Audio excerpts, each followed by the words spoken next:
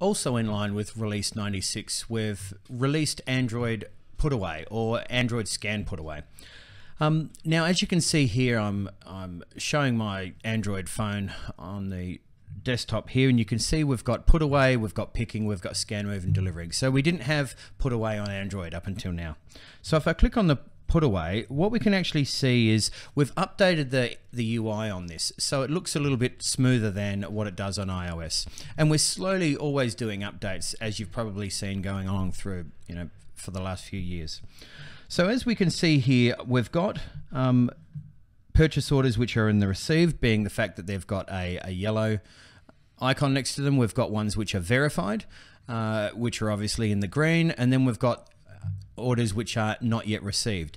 And if I actually come onto the web app here and I go into warehouse purchase orders, up the tab here we've got our not yet received, which are these two here you can see on the left. Then of course we've got our received and our verified. So whenever we release a purchase order from a draft to a waiting pick and pack, it'll be available on the app, and you can obviously see at what stage they're in.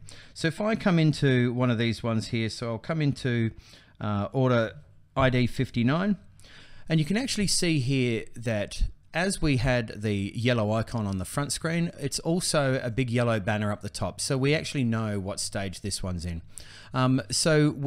As you can see down the bottom, unlike iOS, which we had the tabs up the top, on Android it's down the bottom, and we've got our verify, we've got our locate tab, we've got our details tab, and we've also got our charges tab, which we can actually get to before we even start doing our picking.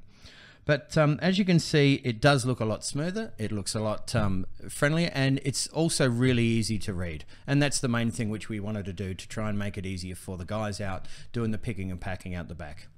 Cheers.